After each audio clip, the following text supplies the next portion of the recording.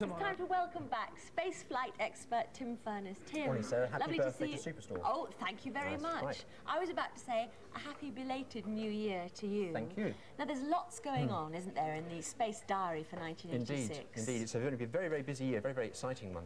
Well, tomorrow the space shuttle is going up again. It's its 25th mission, and this time it's going to carry the first citizen in space, who's a lady, a US teacher called Sharon Christa-McAuliffe, the first citizen in space. Does she have to have had any special training when you say that she's the first citizen? That's right. She would have had about 100 hours training just to learn about the shuttle, how to operate the toilet, switch on the lights, make the food. That's all. I mean, she's not going to be trained to fly the thing because she's literally a passenger. But it's an interesting demonstration of how routine space is becoming, that people can just hop on board and fly. It's much more exciting for you and I. Oh, indeed. So in March, the Halley's Comet comes into the fore again when 5 international spacecraft zero in on the comet to take close-up pictures. One is Giotto, which was due to fly to within about 500 kilometres of the nucleus of the comet, but unfortunately yesterday contact was lost with Giotto, and we're not too sure whether we'll be able to get contact back again. I'm going to make a few phone calls this morning, so when I come back about 11 o'clock I'll have some more news about that. We'll have some hot off the But that would be very, very sad if that happened, happened, because it would have been Europe's first deep space probe, and that's very, very sad. Right, so March, we go into April. April the 12th, 1986, is the 25th anniversary of the first manned spaceflight by Yuri Gagarin. Now, we can expect certainly the Russians to celebrate that event with some sort of space spectacular, perhaps a flight by 3 women altogether in a spacecraft. That's something that's been mooted. It's quite a possibility. So then we go into May. There are going to be 2 space shuttle flights during May. One is going to send the Galileo spacecraft to Jupiter, and the other, the Ulysses spacecraft, which is going to go to Jupiter, be diverted around a polar orbit around the Sun.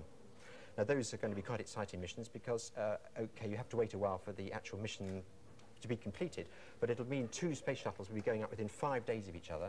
So if anybody is near the Cape having a holiday that time, they'll be able to see 2 space shuttle flights. In June, a space shuttle's going up again on the 24th of June, this time with the first Briton in space. At last, we have a man in space. It's taken such a long time. Squadron leader Nigel Wood will be going up to help the deployment of a military communication satellite called Skynet. But we should remember that he will in fact be about the 25th passenger on the shuttle, and it will make Britain the 19th nation to have a man in space. So that's not a fantastic record, but at least we have got someone in space at last.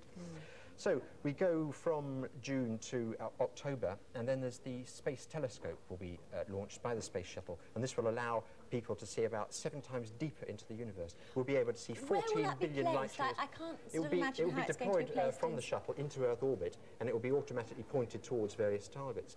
And we will be able to see about 14 billion light years distant into space, thanks to the Space Telescope. And then we come into December, and the Galileo spacecraft that I was talking about, on its way to Jupiter, it will pass an asteroid, I've got to be careful how to pronounce this now, Amphitrite, in December, and it's quite possible it will take the first close-up pictures of an asteroid. So it's going to be a very, very exciting year. And of course, yesterday was the famous day when Voyager 2 came to Uranus, the 8th planet in the solar system, and the 7th, sorry. And that was really a tremendous event. The closest approach was about by 60,000 miles. A bit of film coming up of that. Yes, that's the launch of Voyager 2 in 1977. In fact, it was the first Voyager to be launched. There were 2 Voyagers. There was Voyager 1, you can see its flight path at the bottom. Voyager 2, that's following its flight path now, going past Jupiter. Now it's arrived at Saturn. These are computer graphics that show what it did as it went past the ring system. And in a moment we'll see some very spectacular close-up pictures of the rings that it took. And it completely changed our concept of the rings, showing there to be about 1,000 ringlets made up of snow. To me, this is the most exciting thing. I mean, you've given us a fabulous rundown. Well done with your roundup of what's happening in 1986. But what seems to me that in the end of last year and the beginning of this year, layers of cloud are just being peeled back quite literally, and scientists, astronomers, space flight experts like yourself are suddenly having to reevaluate all sorts of ideas, preconceptions they had, or things based on previous knowledge. And Voyager 2 really has been the most successful at doing that. Indeed, it's fantastic. I mean, its closest approach lasted about 6 hours past Uranus system. And in those 6 hours, we learnt more about Uranus than we have in the last 200 years since it was discovered. I mean, that's fantastic testimony to how far we've gone in space technology. In 2 hours. And I think the saddest thing is the lack of publicity in the papers this morning about the event. I mean, there's nothing in the Daily Mail that when I read this morning. There was something in the Telegraph. But I think that's rather a sad reflection on how matter-of-factly we regard it all now. Yes, we're not even thinking globally, let alone universally. That's right. Universally. Now we've got the fabulous model of Voyager here, made by Matt Irvin, who's a visitor to Superstore from time to time. Right. Now he's made this model. How are the experiments carried out, Tim? Well, the experiments are mounted on this boom here and this boom, and there are 1 or 2 experiments on the main body of the spacecraft itself. Just to give you an idea of its size, that high-gain antenna is about 12 foot in diameter, and that boom about sort of 30 foot or so. It weighs about the equivalent of about 900 bags of sugar, just to give you an idea of how heavy it is. But the most important part of the whole spacecraft, to my mind, are these 3 radioisotope thermonuclear generators. I'm not going to say that. Right, because what you see on most spacecraft are solar panels which convert the sun's energy into electricity. And of course Voyager is going away from the sun, much, much further away. So that it can't be solar powered. At Uranus, that's right, at Uranus, the sunlight is about 1/400th that it is on the Earth. So these provide the electricity by converting the energy of decaying plutonium-434 or something like that into electricity. But how long will that last for? Well, oh dear. Oh dear. Looks as though it's having collywobbles.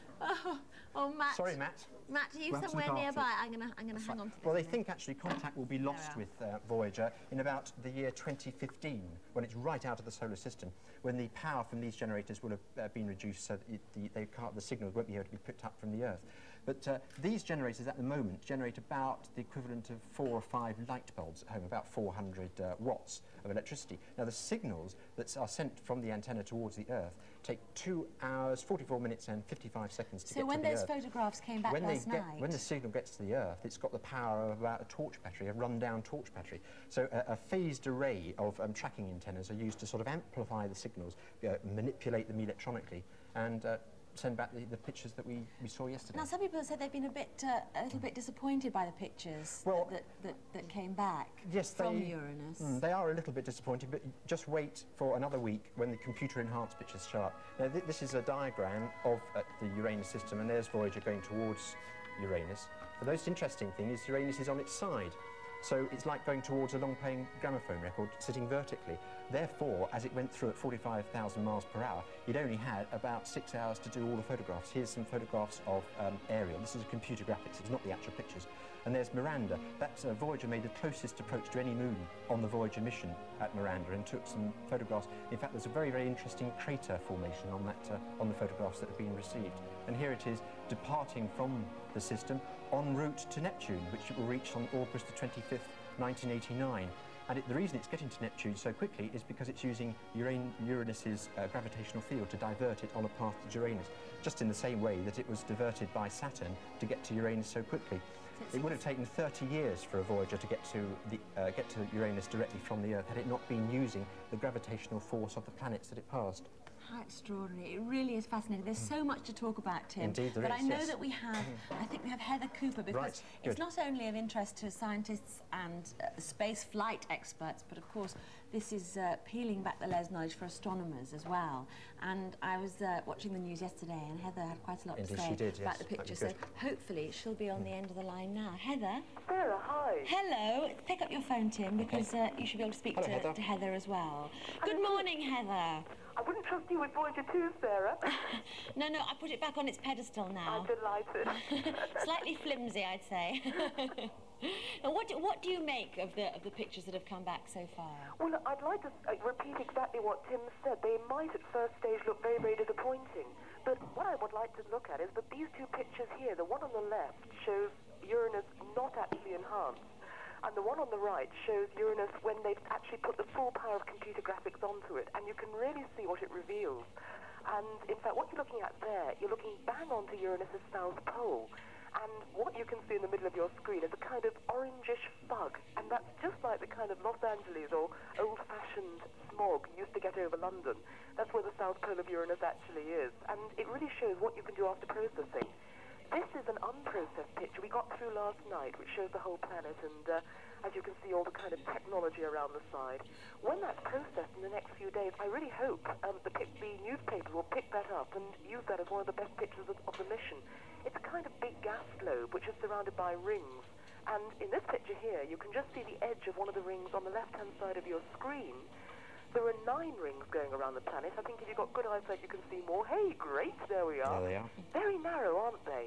Yes, they're hardly visible. There's some very, very faint ones there. That's right. And originally, they weren't thought to be so many, were there? No, in fact, from Earth you can hardly see them at all, but there they definitely are. The outermost ring there, Sarah, is actually kept, as it were, in shape by two little moons that straddle it either side, like a pair of sheepdogs nosing a lot of sheep into formation. And they've just been discovered, in fact, in the latest round. The 9 moons which have just been picked up, 2 of them are these shepherd moons. And I would guess, actually, with processing, you're going to find more moons in the next few days. I think Tim would probably agree with that. Well, Heather, we'll be watching very, very closely. Thank you so much for giving us your viewpoint this morning, and we look forward to speaking to you very soon. Great stuff. Good luck. Okay, Enjoy, thanks Heather. a lot, Bye. Heather. Okay, bye, Tim, Sarah. Bye-bye, Bye. bye-bye. There we are. Marvellous to talk to Heather Couper Good, there. indeed. Tim will be coming back to this later on. Right, and I should have some more news about Giotto. Oh, just marvellous. after 11 o'clock. And we'll be taking your calls too on 01 if you're outside London, 811 8055. I'd like to stress that the calls are really about space flight, Voyager 2, whatever you like, not about astronomy, because Tim is our space flight expert. Right. So we'll look forward to that a bit later on this morning. And now it's time for something else very exciting. They must have left the phone off the hook because it had so many people phoning. But just to make an educated guess, the spacecraft is 3-axis stabilised, so it's pointing its antenna towards the Earth all the time. And it looks like one of the axis systems has gone wrong, so the spacecraft is wobbling a bit, so its antenna is not pointing all the time at the Earth. But all is not lost, because provided that the antenna sweeps the Earth at some point, it might be possible to suddenly lock onto it as it's sweeping the Earth and somehow rectify the problem. So all is not lost, but it is a rather tragic irony that should occur to Europe's spacecraft on the day that Voyager 2 went past Uranus after 8 years operation, whereas Giotto was launched only about 7 months ago. It could be there's someone in control up there, you know. You never know. You never know. There might be someone inside the comet. There could be. It's a thought. What about some phone calls? Right. I know we've got some calls lined up for you, Tim. Who have we got first? Anjan. Yes, hello? Good morning. Hello. Hello, morning to you. Hello. What's your question, Anjan? What will happen to Voyager after it has crossed the Uranus, Neptune and Pluto? Right, well, it's going to go past Neptune in 1989, and then it will swing out of the solar system to join Pioneers 10 and 11 and Voyager 1, which will also be leaving the solar system. And it's going to go on and on and on through space towards the bright star Sirius, which it will reach in thousands of years' time. But what is interesting about Voyager is it's got a plaque on its side and also got a record, a sort of a long-playing record attached to it, which has recorded all the sounds of the Earth. Human voices, bird song, winds, the rain, the sweeping of the waves. You can see a picture of it there, Anjan. We've got a picture. There it is. Now, provided if it is the spacecraft comes across some alien civilization in thousands of years' time, and they see this record, provided they've got a gramophone and a needle, they can play it, and they might be able to learn a lot about the Earth and such. But obviously, it's a very remote possibility, but it's a very exciting one as well. That's quite a sort of romantic thought, isn't it? I mean, it's very, very, very exciting to think that somebody somewhere might find that. Well, there's no reason to suppose there aren't any other civilizations. No, no. Thank you, Anjan. Thank you, bye-bye. Thank you, bye-bye. Bye-bye, nice to talk to you. I think we've got Simon next. Simon on line 1. Hello, Simon. What's your question for Tim? Hello, Simon. Do you think that humans could live on Uranus? Oh, I don't think so. It's very, very cold. I don't know the exact temperature. You have to ask Heather Couper that, but I think it's something like minus 300 degrees centigrade. I mean, it's so cold that gases are liquefied underneath those clouds of Uranus. There's liquid methane, ammonia, ice. So it's very, very unlikely that there's going to be anybody living there. Simon. No, highly unlikely. Remember, there's hardly any sunlight there. I mean, the sun is about 1/400th fainter at Uranus as it is on the Earth, so it's highly unlikely. But what is more likely is that perhaps that men will go and land on, say, Mars or one of the nearer planets, or maybe one of the asteroids, or even a moon going around Mars called Phobos, which is seems to be a prime target for a manned landing in sort of 50 or so years' time. Because the possibility is that there could be some very rich mineral sources on some of these moons or asteroids, so we might be able to see that. But I don't think it's very likely that you're going to get a manned flight to Uranus, and highly unlikely that, well, very unlikely, possible in fact, that anybody will be able to live on the satellite, because it's just a ball of liquid. Simon, there's a very comprehensive answer for you there. Thank you very much for calling. Sarah? Hello, yes? Did you say happy birthday to my brother Lee? Oh, happy birthday, Lee. Happy birthday. birthday, You've got a Lee. birthday as well today. Bye. Great, bye-bye. Bye. Now we've got James on line 3. Hello, James. Hello, James.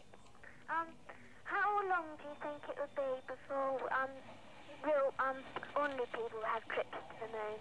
To the moon? Good question. Well, I don't think that's going to happen for a long time. There might be some more scientific landings on the moon by astronauts and cosmonauts, for that matter, after the year 2000, but it's highly unlikely to happen before then. But what is more likely to happen is more and more ordinary citizens, if you like. I mean, I don't really like the term ordinary because we're not exactly ordinary, all of us, but the general citizen will be able to fly into space on the space shuttle. It's going to go up a lot more regularly. It's going to go up possibly 15 times this year, maybe 24 times before 1988, and it's going to carry a lot, wide range of passengers, not just scientists, but you know, there's a US teacher going up tomorrow, there's a US journalist going up, and you might even be a British journalist one day. That'd be very nice. Would you like to go in the shuttle, James? Yes. How old are you now? 11. Well, there's every possibility then, isn't there? Indeed. You know, one of the best routes would be to go to university and get a degree in science, I would imagine. Because there are lots of opportunities. There are going to be lots of opportunities, certainly when the US space station is in orbit in the mid-1990s, and that will have British participation. Yes, on all sorts of sciences. I mean, anything from geology to physics to weathermen, yes. Communications experts. Yes. All So sorts of good things. luck with that, James. Thank you very much. That's our Okay, calls James, fine. for Tim from this morning. Now, what about your bargain, Right, Tim? I've got a bargain here. This is from fellow space author Matt Irvin. Very nice book called The Cosmos, The Science of the Cosmos. I'll try and be more careful with this book, Matt, than I was with your model. It's all right. It's all in one piece again now. And I've got a calendar from Russia, from Intersputnik, which is the commercial communications organisation in Russia called Gosh, Intersputnik. this And must be it's one of got the only lovely ones in this country. Lovely pictures of Russia, and there's all the Russian words and names, and you can learn how to write the word February in Russian and all sorts of things like that.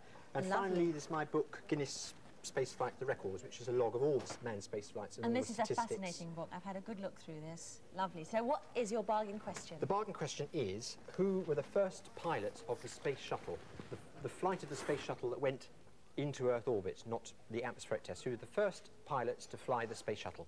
If you know that, please put your answer on a postcard and send it to Saturday's Superstore, BBC TV, London, W12 8QT. Thank you very much for coming in this morning, Tim. There's been so much to talk about and so little time, as always. But would you be so kind as to come on the pop panel a bit later on? Yes, love to. Thank you very much. Okay, thank you. And now it's time to go and find out what Keith and Leo are doing.